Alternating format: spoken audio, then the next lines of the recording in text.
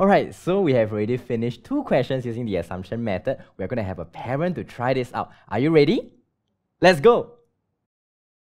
Ryan bought 14 green and yellow files for a total of 72. Each green file costs $6, yellow file costs $4. How many green files did he buy? Okay, so I need to go for the opposite. So assume or so if they're asking for green, I need to ask for yellow files.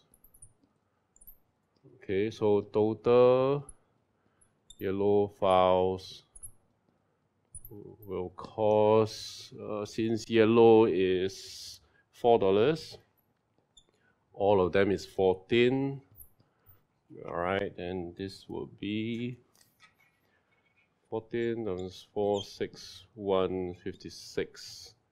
Okay, equals to $56. All right, then I need to find the big gap. Big gap equals to 72. All right, 72 minus 56. 72, 56. Left 1, 12, 6, 1. 16, all right, okay, and then the small gap, yes, small gap. Small gap is equals to take 6 minus 4, yeah. 6 minus 4, so that's 2. What's the next step? Yes, take the big gap divided by small gap. So big divided by small, it will be 16 over 2, and I get 8, yeah! Oh, I'm still in time, so he bought 8 green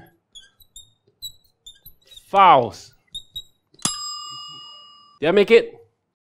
Wow, look at the great work the parent has done. We are going to box up this question first, and then we'll be checking his working.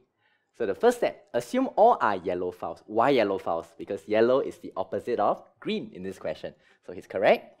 So he found the total cost of the yellow files to be $4 times 14, $56.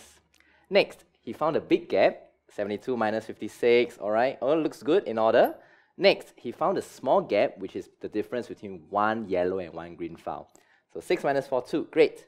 And then he used the final step, big over small, 16 divided by 2 is 8, great. Now, parents, have you always wondered, how do we know this is the right answer? We are going to check it right now, all right? So assuming that there's 8 green files, we are going to write 8 multiplied by $6, which is $48.